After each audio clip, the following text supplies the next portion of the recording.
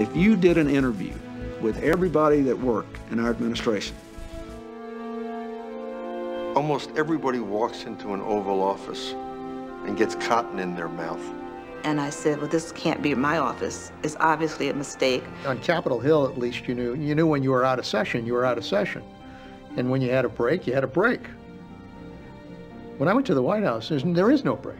You're never off job. You're never not at the White House, even when you're sleeping. People really viewed it as a once-in-a-lifetime shot, and you would have a life and sleep after. I just felt every day that it was such a privilege to be there. The decisions that you help frame have a power and a might and a significance that is pretty awesome at times. And you think, oh my God, we're running the country?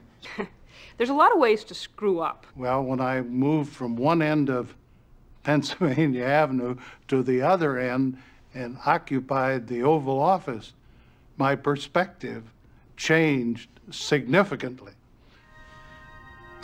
What is the problem is if you tell the president something that is very contrary to his opinions and very contrary to what he'd like to hear. And so if you take a chance and fail, there's no doubt there's a deleterious effect on your popularity.